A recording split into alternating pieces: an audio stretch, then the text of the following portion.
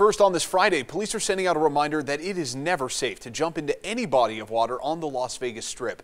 This morning, police say a man did just that, jumping into the Bellagio Fountains and drowning. 13 Action News reporter Astrid Mendez joins us live at the Bellagio, where this happened in front of a number of witnesses. Astrid, what can you tell us?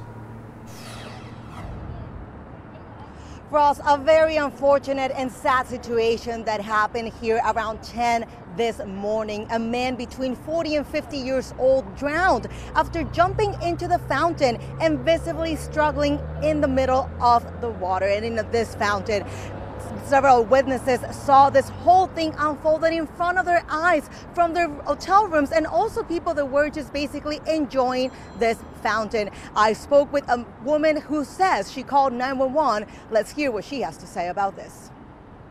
He started yelling, "Help, help." And so I start yelling, like, "You're so close, like, keep swimming, you're so close, you're almost there, just kick."